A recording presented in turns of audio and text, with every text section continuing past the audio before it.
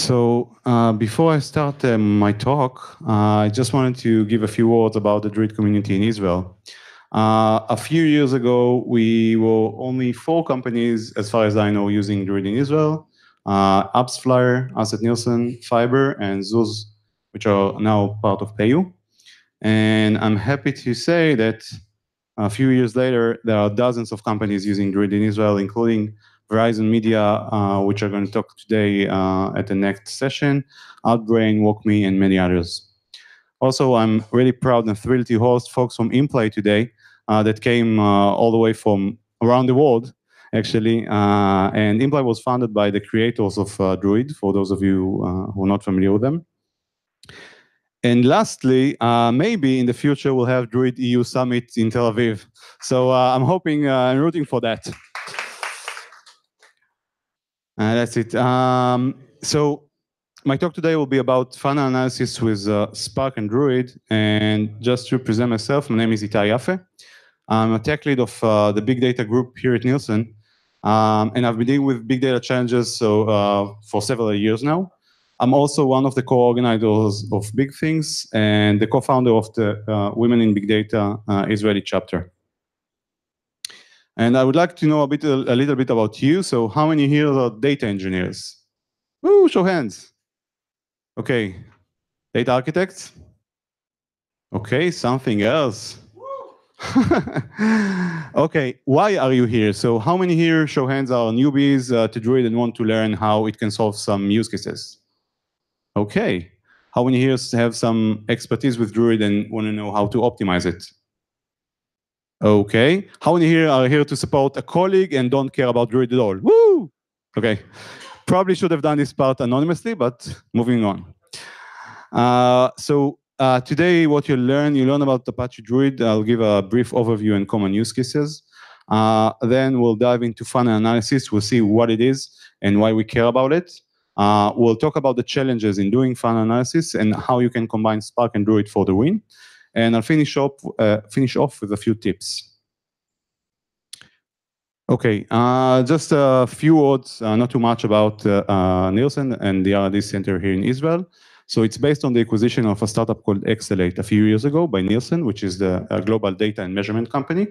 We are a data company, which means we collect device-level data from around the internet. We enrich it using machine learning models, and then we provide insights on it to our customers in order for them to better target their audiences and be able to make better business decisions. Just some numbers, because at least some of us are engineers, I'm guessing most of us. So in our Kafka clusters, we have over 10 billion events per day. Our data lake is based on AWS S3, and we have over 20 terabytes per day of Snappy Parquet. We use Spark, we're talking about thousands of nodes per day, and we ingest tens of terabytes of data into our Druid clusters. And finally, probably interesting, we have a monthly bill in AWS, which is a few $100,000 a month. So Druid, as I've seen from the survey before, not everyone are familiar with it, so I will give a brief overview.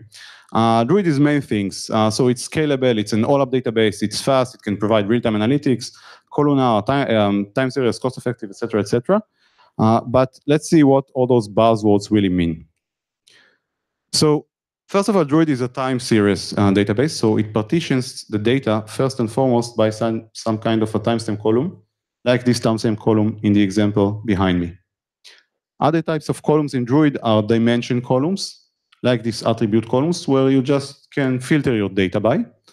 And the last type of columns are metric columns, where you can aggregate your data by. All those types of columns comprise of what we call in Druid a data source, which is basically an equivalent to a table in a relational database. Another thing you need to know about Druid is it has a very powerful feature that's called rollup. Now, when we're talking about rollup and analytical database, we don't really care about the raw data, like the raw events in this table, but we actually want the final result or the aggregated data, like this table here. So if we are talking about a use case, for example, of counting how many devices have been exposed to a specific online advertisement. Okay, so what we will do, we will use Druid aggregation at ingestion time to aggregate based on the dimension we chose, which in our example is the attribute. And you can see that what finally resides in Druid after the ingestion is just a much more compacted result, basically the aggregated result, based on the timestamp, the dimension we chose to aggregate by, and a count. And you can see, of course, that's a made-up example, but if you're talking about millions and billions of events per day, you can understand that this feature is very powerful, both in terms of the storage needed to store the aggregated data and the time it takes to query it. So at a really high level, and I know this slide is a bit outdated, but I really like the way it presents the different Druid components. So Druid has three types of processes. It has processes to ingest the data. It has processes to query the data. And it has processes to manage all that orchestration. So talking about ingestion, you can ingest data into Druid in real time, for example, through Kafka, into what Druid calls real-time nodes. Or you can ingest data in batch using MapReduce jobs into a component that Druid calls a deep storage, which is basically a scalable storage like HDFS or S3. From there, the data is being loaded in background into another type of nodes that are called historical nodes. And then we have the data available, the historical data available for queries. Looking at the query side, you can query Druid either using the native query language, which is JSON-based, or using the relatively newly added SQL language, and send the queries from the client to another type of nodes that are called broker nodes, which basically parse the query they get. They send the relevant parts to either the real-time nodes or the historical nodes that hold the relevant data. They get the result back, and then they do the final aggregation and return the result to the client. So at a high level, this is basically an implementation of the Lambda architecture. So Druid is very cool. Take it from me, we've been using Druid for about 4 years, and it's been used in production by many companies of all shapes and sizes. So Airbnb and eBay, Netflix, Nielsen, Upfire, as I mentioned, Imply, and many others. But we really care about the use cases that we can use Druid for. So Druid can be used for various use cases, varying from clickstream analytics. So think about the activities users are doing on your website, your e-commerce, whatever. Network performance monitoring. For example, you can ingest your load balancer logs into Druid and gain insights in real time on what's going on in your network traffic. You can do application performance management, supply chain analytics, BI, and all up, and a lot more use cases. So just to summarize this part about Druid, so Druid is a real-time analytics database. It's time series and it's columnar. And Ben from Imply, Ben, please raise your hand. That's Ben. Ben is gonna talk about how you can implement Druid and will describe Druid's roadmap. You can ingest and store trillions of events and serve analytic queries in sub-second. And Eddie from Verizon, Eddie, where are you? Please raise your hand. Eddie is going to talk about the ingestion part and a very early on way to optimize it. Druid is very scalable and cost-effective, and as we've seen, it's being used by various data companies for a lot of use cases, like the one we're going to focus today, which is clickstream analytics and specifically funnel analysis. So talking about funnel analysis, I'm sure not all of you are familiar with this term. So think about yourself as a user. So you have, you were exposed to some online advertisement, okay? This is the awareness phase. Next, you might consider doing something with it. For example, you click that advertisement. The next step is the intent. So you actually take active measures in order to purchase the product. For example, you click the add to cart. And finally, you might actually purchase it and complete the bill and pay for that. Just for our naming convention, so we all know the terms. So The first phase, which is the awareness phase where the user is being exposed to advertisement, is called by us at least a tactic. Why? Because an advertiser can use various tactics to advertise its products. The next phases, the consideration, intent, and purchase, are called stages. So from the campaign owner or from the advertiser point of view, you can see that usually millions or billions even of users were exposed to the advertisement. Then usually there's a significant drop-off and a lot less users are actually considering the product or clicking the ad, etc. Then another significant drop-off and fewer users than that actually taken active measures in order to purchase the product. And if the campaign owner is lucky, some of the users actually paid and bought the product. Now, why is it called a funnel? Because you can see that it has a funnel shape.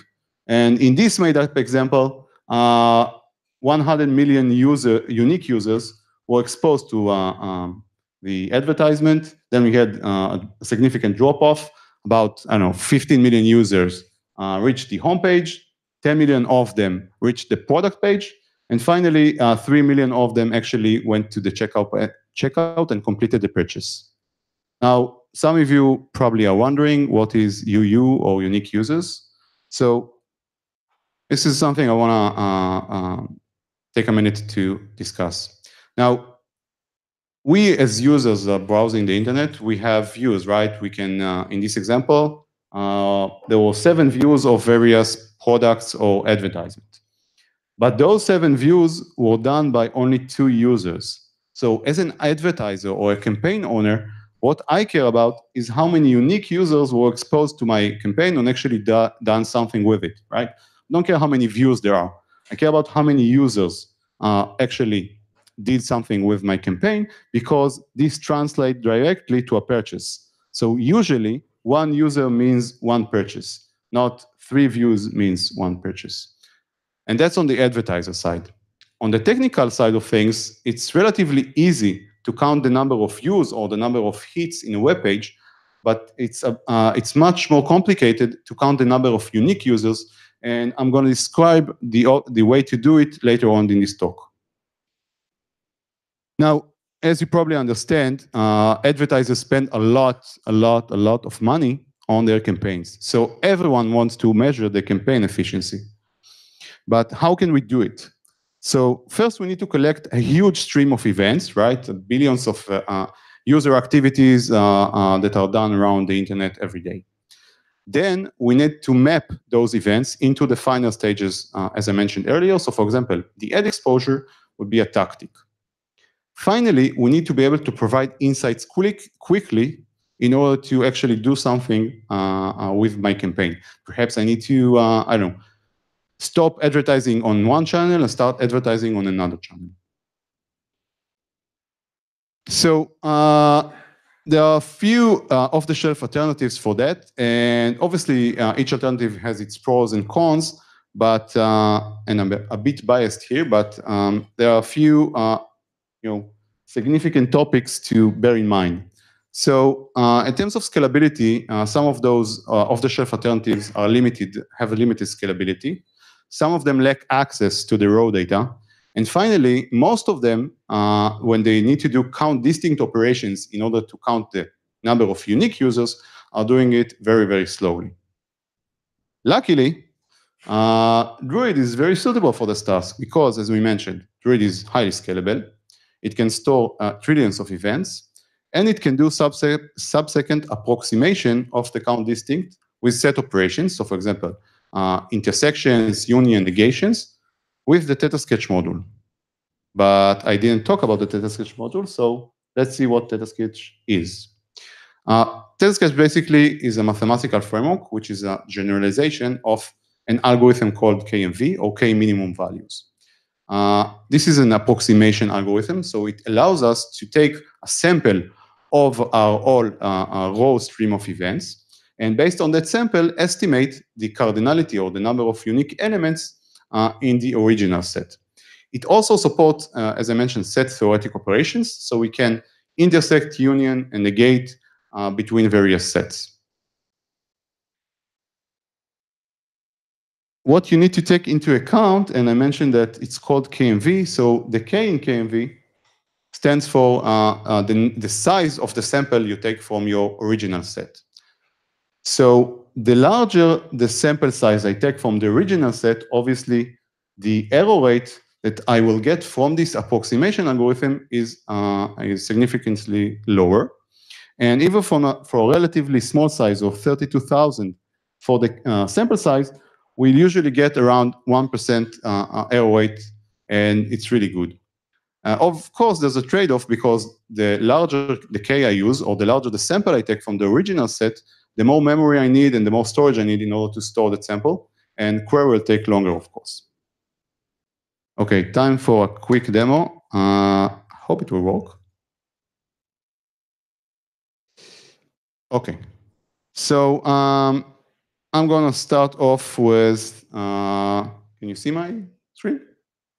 Okay, so what this demo is intended to show you the effect of the size of the K on the accuracy rate in real time. So we're gonna use a really low K, which is just 4. And you can see that as we add more elements to the set, the error, because we use a really low K, the error is relatively high. So we're sometimes talking about, even more than, 10%, 20%. It's really high. I'm going to stop it here. And now I'm going to use, say, K equals 4,000, which is much larger K. And almost instantly, you can see that the accuracy rate is much better because we store more samples, or we take more samples from the original set. Okay, cool. So there is an implementation of the ThetaSketch module within Druid. It's a part of the ThetaSketches library. And what happens at query time, those sketches or those samples we stored in Druid at ingestion time are basically aggregated, so union, intersection, or difference between sketches. And the result is the estimated number, because we're talking about approximation. So it's the estimated number of unique entries in the aggregated sketch.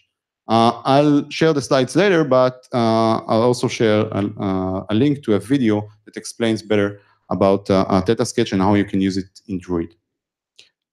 Okay, so going back to funnel analysis, because that's why we're here today. So the simple use case for funnel analysis is as follows. How many unique users have viewed the online ad versus how many unique users viewed the online ad and viewed a specific product page, right? Because we want to know if our campaign was efficient. So I know you can see, but just this is one, I'll zoom in a second, but this is a screenshot from our actual system. And you can see the way we represent the drop-off in the funnel. Let's zoom in for a second. So the tactic, as I mentioned, is an online ad. We can see that about 8 million users or unique users were exposed to that advertisement. And of them, only about 3,000 reached the homepage. But being engineers, we want to know how we do it, right? So at a high level, this is our funnel analysis pipeline. And I'll zoom in each of the components in a second, but just at a high level. Everything starts with our data lake, which is S3 based, as I mentioned.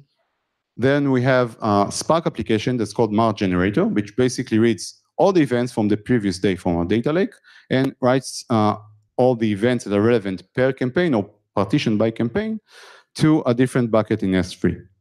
The next phase is the Enricher, which is another Spark application, which basically takes the events per campaign, enriches them, and basically builds those funnels that I talked about, and writes the enriched data back to S3. From there, we use a MapReduce job, a built-in MapReduce job in Druid, in order to load the data in Druid. Now let's zoom in each of the components to see how we do it. If it's short, but I prefer the end. Yep. Druid can read public files. Yes. Okay, I'll answer that quickly. With Hadoop ingestion, it can ingest Packet files. With the native batch ingestion beginning yesterday, it can read Packet files as well. So yay for the invite, guys. Thank you. Okay. So let's zoom in each of the components. So starting from our data lake is partitioned by date. And each date just hold all the events for the specific date. So you can see we have, again, a really simplified example. We have the event time with the date and time. We have the user ID that performed the activity. And we have an attribute, which is basically what the user actually did. So viewed the online ad or visited the homepage, etc. Next phase is the mark generator. As I mentioned, it basically partitions the events by campaign. So you can see that for each campaign, we have subfolders for dates, and there we have similar columns. So the event time, the user ID, the attribute, and we also mapped the attribute to its type in the funnel. So online ad is a tactic, homepage is a stage, and the specific product page is also a stage. Next phase is the enricher process, which, as I mentioned, build the actual funnels.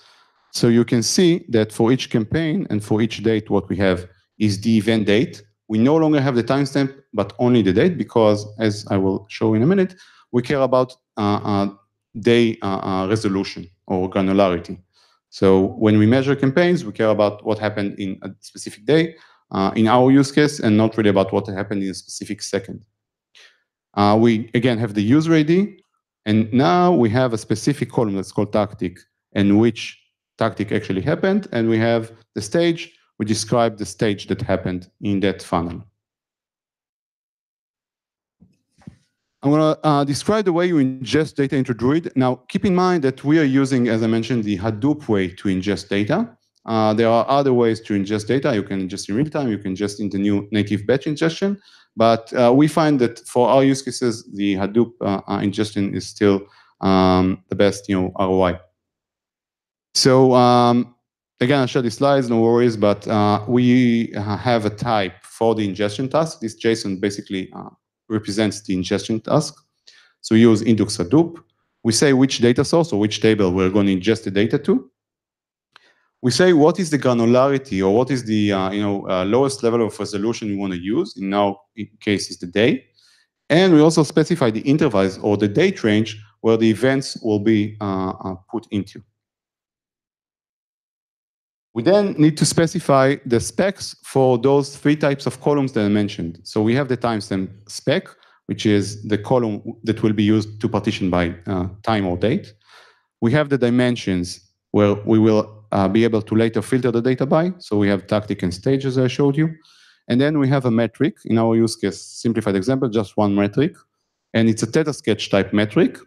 And we also set the size or the K value of the KMV, which is, again, the size of the sample we take from the original set. We actually use 65,000, which is relatively high. The last part is the input spec. And what we'll do here is basically use multi to combine the data that already resides within Druid, right? We take data from the data source, the specific data source, this campaign, and we combine the metrics with the new events that arrived in the S3 bucket. So using multi-ingestion, we can append, so to speak, new events into Druid. That's no and yes. Let's check it after the Q&A part. Okay, so we ingest the data into Druid, and now we have in our use case data source per campaign. And for each campaign, you can see again, just as simplified, we have the timestamp column, we have the tactic dimension, we have the stage dimension, and we have the user ID sketch, which basically is the ThetaSketch object that holds the sample of the data.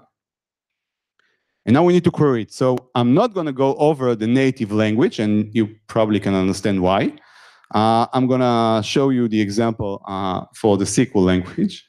And And this specific query returns the estimated number of unique users that both view the online ad and view the homepage.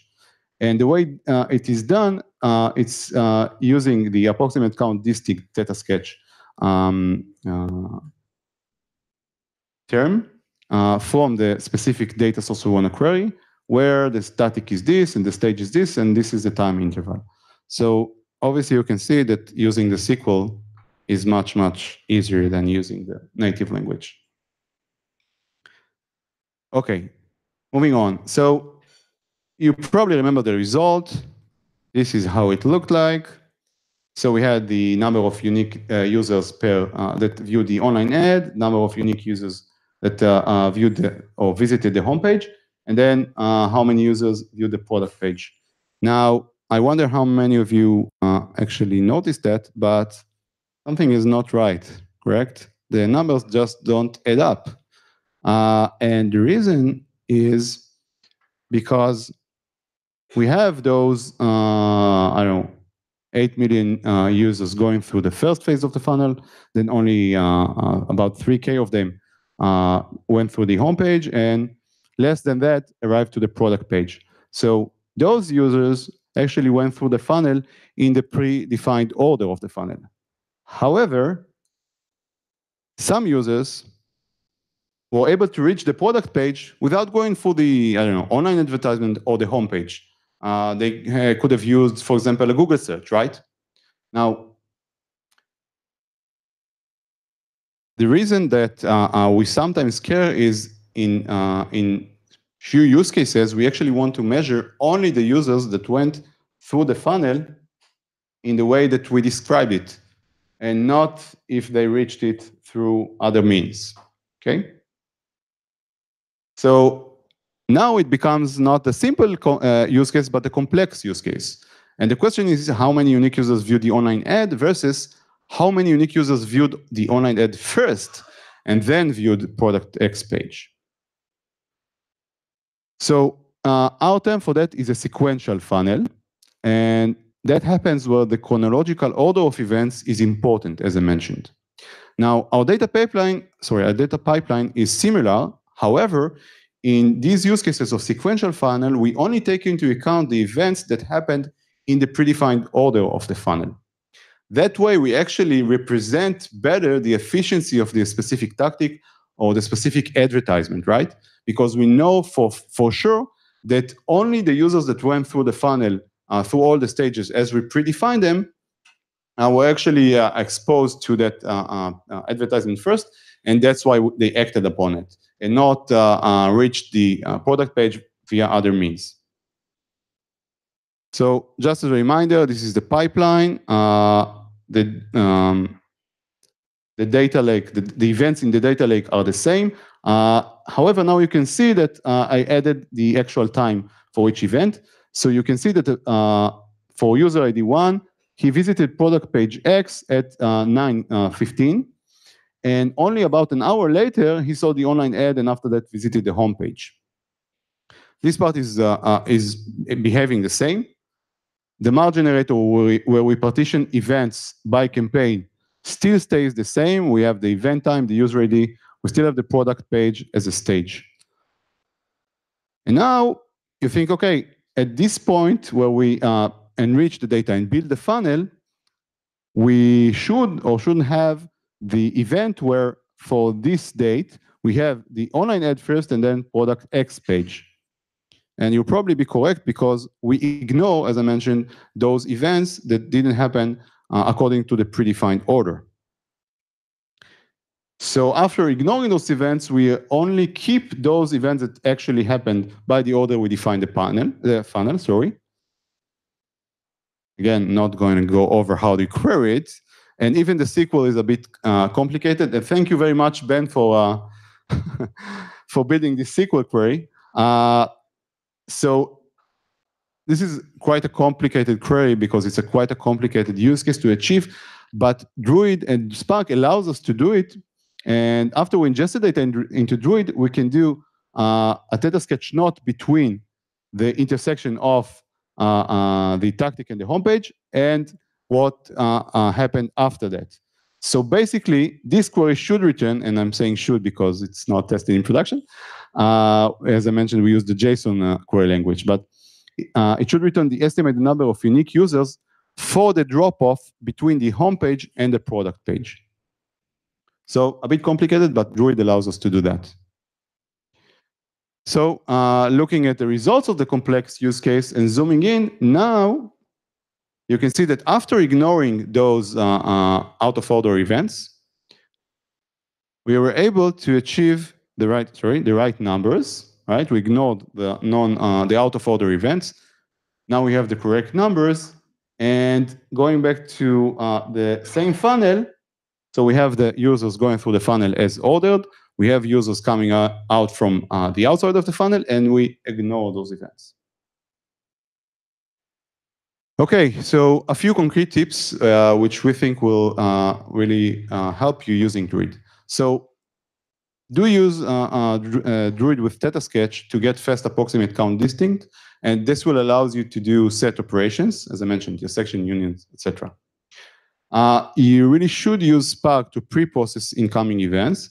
First of all, because that allows you to decide how you handle those out-of-order events. Second of all, we encourage you to check out our optimizing Spark-based data pipelines, which is related to this talk, and we have the videos and the slides up there as well.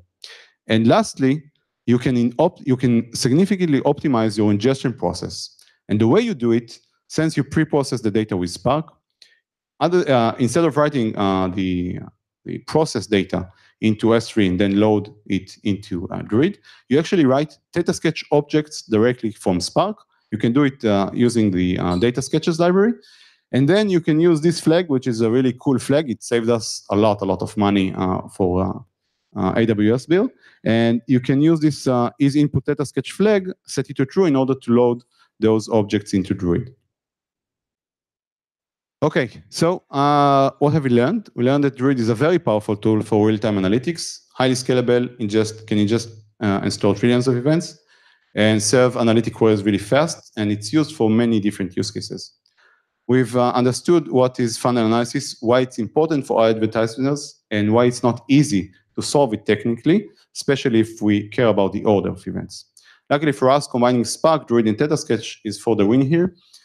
We pre-process the events before ingesting it to Druid, and we can also decide how to handle out-of-order events.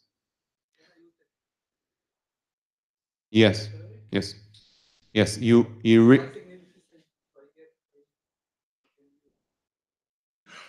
You say, for example, you run your Spark application every few hours. Okay.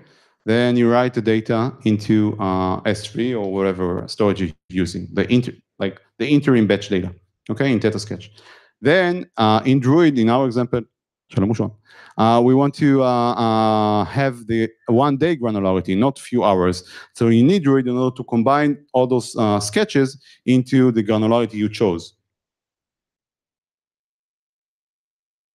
Okay, so just before I wrap things up, a few things we care about.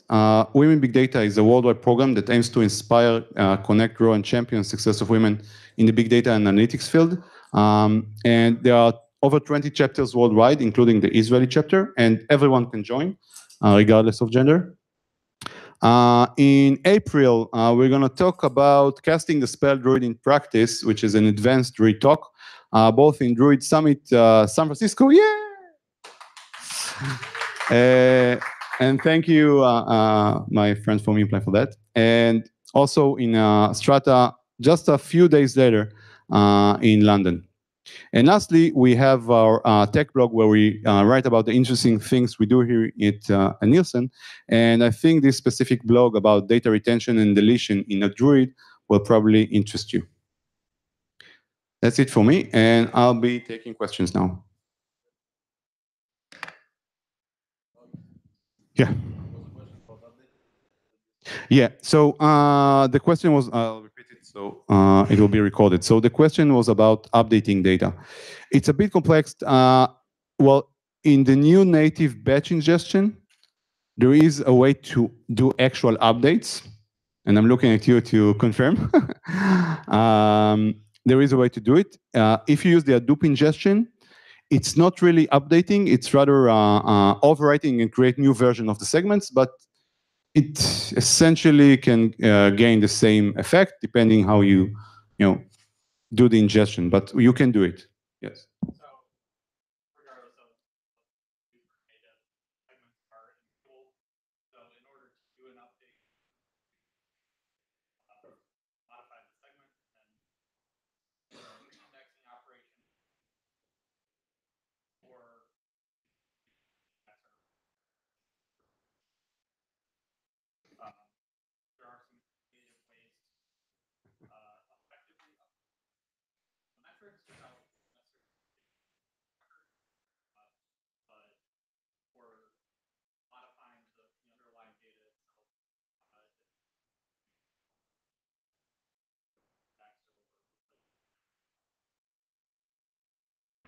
Okay.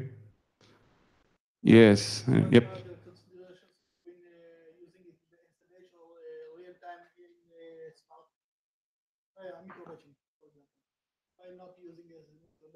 Okay, great question. The question was about using Spark Batch or Spark Streaming, aka micro batches.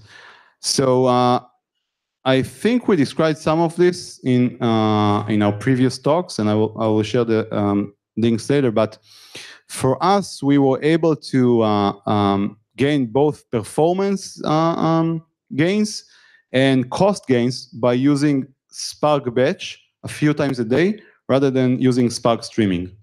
You are able to aggregate into a better ratio, right? So I know 5 minutes or 30 minutes micro batch will get you only to some point of aggregation.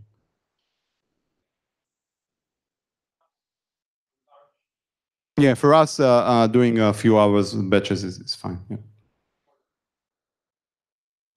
Yes. Any other questions? Okay, cool. So thank you very much, everyone. And we'll take a few minutes break. And in 5, we'll be back to Eddie's talk. Thank you.